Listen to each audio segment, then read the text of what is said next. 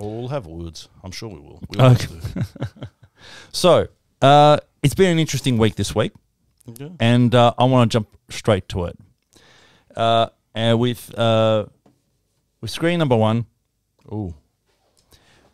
Yeah. Now, we mentioned him last show, but our mutual friend, John Rarakis, posted this on Facebook recently, and you reposted it, right? Yeah, and can I say, John, because I came over to your place on Sunday and I didn't get a free meal. You're not getting any plugs again. John from Philoline's restaurant on Mount Alexander Road in Moonee Ponds, best Greek cuisine in Melbourne. You are not getting any more free plugs from me than you see. Oh, yeah. But you're still getting them from me, John.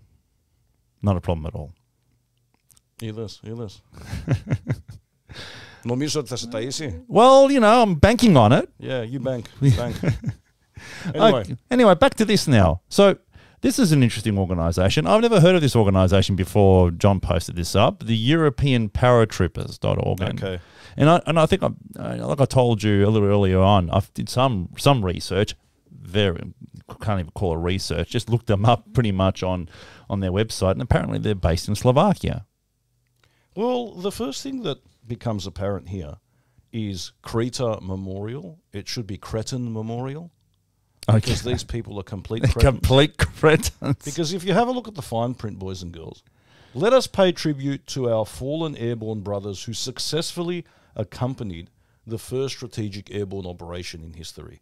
And what they're referring to is 1941, when the Germans landed their paratroopers on Crete and caused untold misery to the island population. And this year is a particularly sensitive year because it marks the 80th anniversary of the Battle of Crete.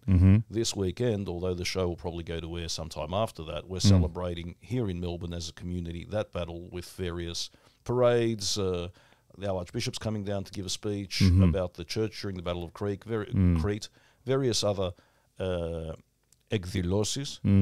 And here are these insensitive morons doing this and glorifying the Nazi invasion. Now, the Nazi invasion was a very evil thing.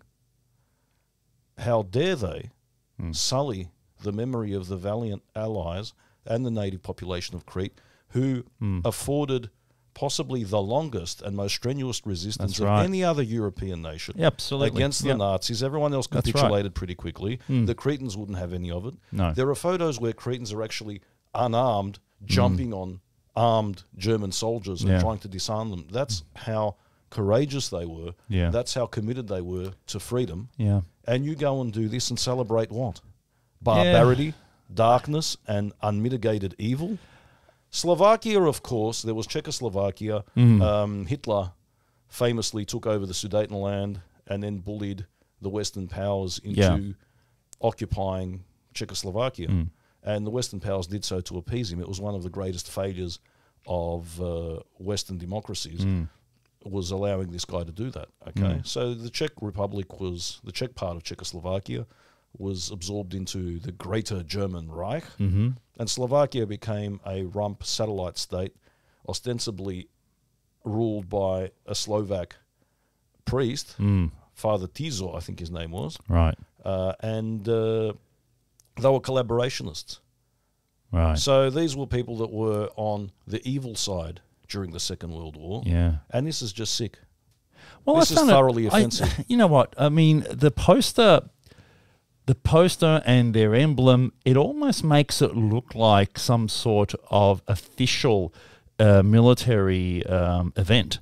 And I was first thrown off by that, but then I looked at the web address, and I said, well, I don't see a .gov anywhere, so it must be some organisation. And sure enough, it's just a small little club that's located in Slovakia. It's ostensibly misleading because you have a look at their banner behind the moustached moron there with the very unfashionable beret, and you see the stars, so it looks like it's the European Union, so it looks like it's semi-official.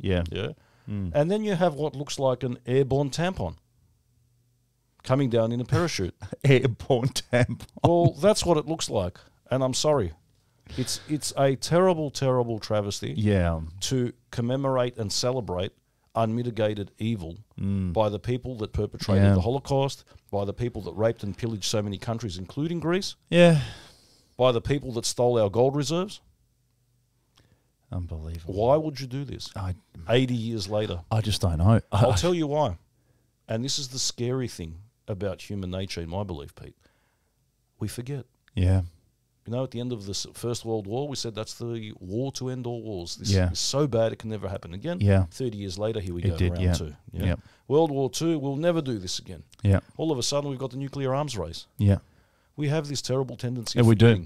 Do. Yeah. But we must never forget. No. And that's why these memorials, these tasteful memorials, they're there more so to remind us not only of the courageous acts that our ancestors or people, not necessarily our ancestors, but anybody who actually have had to fight off an invasion, the sacrifices that they've made, but how lucky we are that we're not in a position today to be able to actually fight that same fight. If we don't keep on reminding ourselves of that, then stuff like this, you start glorifying stuff like this. Well, can I say, what they're glorifying is the technical achievement. The fact that it was planned, they executed it, and it worked, okay? That's like a group of sharpshooters saying, we glorify that tenant guy over in New Zealand for firing the weapon quickly enough to kill so many innocent people in the mosque in New Zealand. Yeah, that's actually a very That's apt, exactly what it is. That's a very you apt. You cannot celebrate the technical proficiency of people that create evil. Yeah. You cannot. You're right. You must not. You can't. And I would invite these people, these Cretan memorialists, to visit Crete and speak to the local inhabitants and see how they feel after that. Yeah. Yeah? Bit of communication. It's not about big boys with guns and swords and parachutes, but actually speak to the people. Learn some stories about what happened there. Villages being burnt, kids being killed. Yeah. Yeah? Yeah. Bit of that. And better still, if you can't be bothered doing that because you're Cretan morons, watch The Guns of Navarone. Great film. Great film, but all about German depredations. Yeah. Yeah? I'm getting riled up now. And I'm No. There's a reason why I threw it at the beginning, and it's because it was a strong topic of conversation this week within the community. Well, not only in the community, it received a lot of publicity in Greece.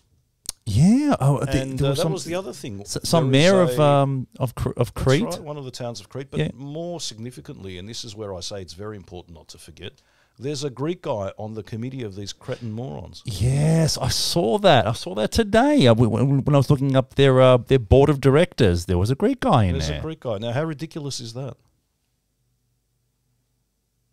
I suppose he just used whatever excuse we usually use in the community, and that is, it was a committee decision. I was outvoted.